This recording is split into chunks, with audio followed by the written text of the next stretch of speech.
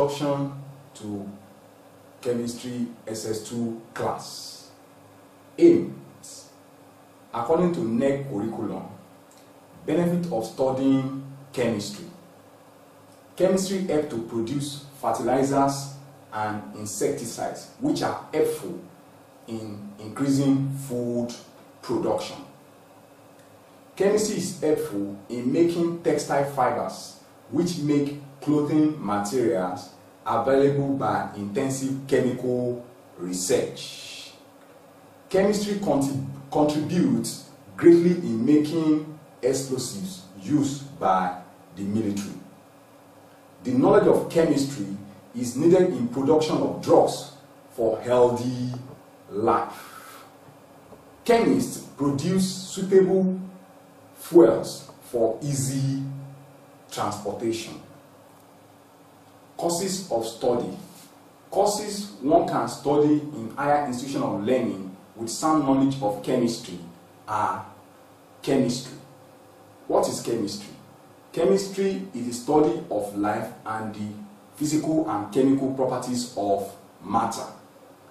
Pharmacy. This is where knowledge of chemistry is needed in the synthesis of drugs. Medicine. This is the study of chemistry in respect to human beings, both the physical and physiological aspects of living organisms. Chemical engineering. What is the application of chemistry in chemical engineering?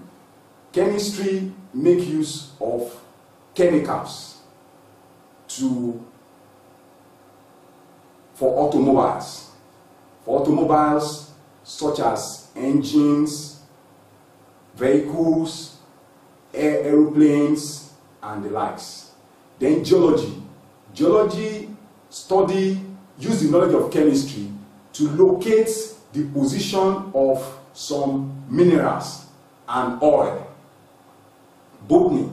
This is the study of plants. Zoology. Zoology is the study of animals, etc. Topics to be treated: periodic table, chemical reactions, mass volume relationships, acid-base reaction, water, air, hydrogen, oxygen, halogens, nitrogen, sulfur, oxidation and reduction, known as redox reaction, ionic theory, electrolysis, hydrocarbons, and alkanols. Periodic table. Periodic table states the arrangement of elements in a fascinating manner. What is periodic law? Periodic law states that the properties of elements are the periodic function of their atomic numbers. What that one simply means is that the properties of elements is dependent on the atomic numbers, because by virtue of the atomic numbers, one will be able to classify elements into groups and period. If you have an element such as calcium, for example, calcium, it has atomic number of 20 and mass number of 40. So based on Bohr model, it can be, Bohr model talks about the arrangement of elements based on shells. So if you want to arrange this atom, it has 2, 8, 8, 2. So by virtue of this, and you know that elements are classified into groups by virtue of the valence or outermost electron. So for this particular element, this particular element will definitely belong to group 2 because the valence electron is 2. And what period will it be? It will be period 4 because elements are arranged in period based on the number of shells. And so how many shells do we have here? We have 1, 2, 3, 4. So this particular element will be in group 2, period 4. So that is simply the way by which element can be classified. So you can see that it is evident that elements being placed in groups and period depend on the atomic number. Then atomic structure. The structure of an atom has 3 components, namely protons, neutrons, and electrons. Why protons and neutrons reside in the nucleus, while electrons revolve around the nucleus. So what it means is that the electron, which is negatively charged, while the content of the nucleus is positively charged, because the nucleus contains the protons and neutrons. And since neutrons has no charge, the inside the nucleus assume the charge of proton, which is positively charged. The diagram of the periodic table is shown below. Now look at this, the diagram of the periodic table. This one classifies various elements, even more than 30, because we know that between 21 and 30 we have the transition element, and they are characteristic for the fact that they are d orbitals, partially filled d orbitals elements. The electrons in their d or on the d orbitals are partially filled, except in the case of zinc, which has 10 electrons in the d orbitals. Also, copper also has 10 electrons in the d orbital. That is why they are not really classified as true transition elements. Just like your zinc is white in color, because the number of electrons in the d orbitals is 10. But any other one will be colored, because the electron in d orbitals will not be completely filled. Then electron configuration. This shows how electrons are distributed in the shell of the nucleus. The shells are named K, M, N, O, P, etc. The maximum possible number of electrons in a shell is given by 2n squared, where n is the energy level of the characteristic atom. In an example, I can give you an example. When you have K, L, M, N, and we say that the maximum number of electrons is 2n squared. So for K shell, you have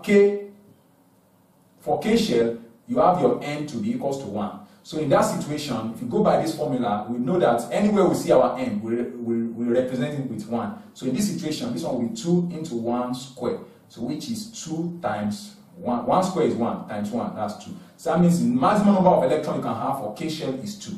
For L shell, you have n to the 2. So in that situation, you have 2 into 2 squared. What is 2 squared? 4. 4 times 2, 8. So 2 times 4 make 8. So that means the maximum number of electrons you can have for L shell is 8.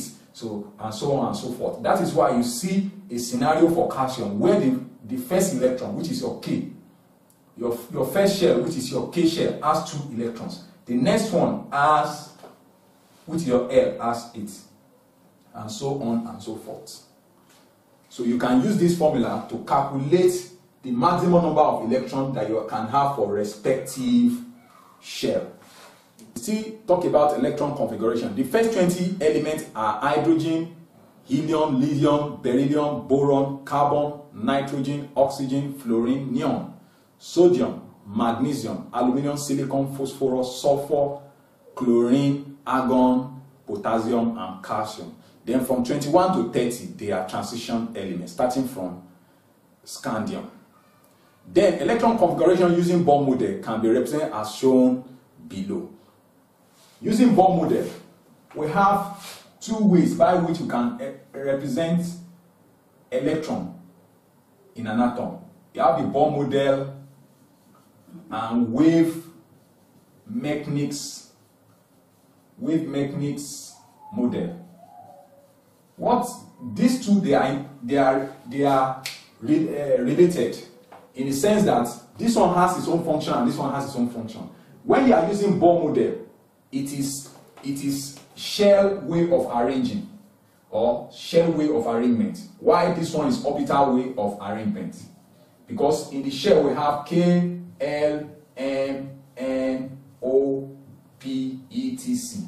Then in the orbital we have S, P, D, F.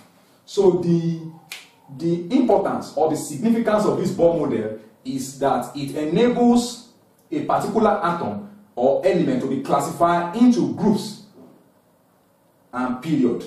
Just like for this case now, calcium will be placed in group 2, period 4. So Bohr model takes care of that. But when we talk about wave mechanics model, it's an orbital arrangement where you have SPDF. The maximum number of electrons you can have for S orbital will definitely be 2. the maximum number of electrons you can have for your p orbital will definitely be 6, while the maximum number of electrons you can have for your d orbital will definitely be 10. And the last, f, the maximum number of electrons you can have for that will definitely be 14.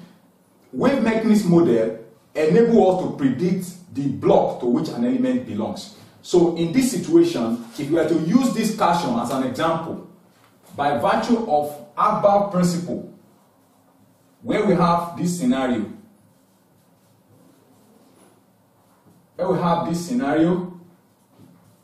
so if I want to arrange this cation in this order, we notice that this is orbital arrangement, and in this situation we are going to have 1s, 2s, 2p, 3s, 3p,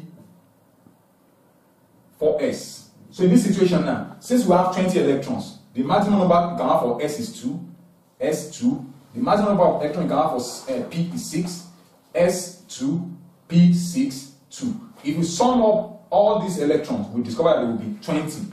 That's to show that this is the wave mechanism model of arrangement.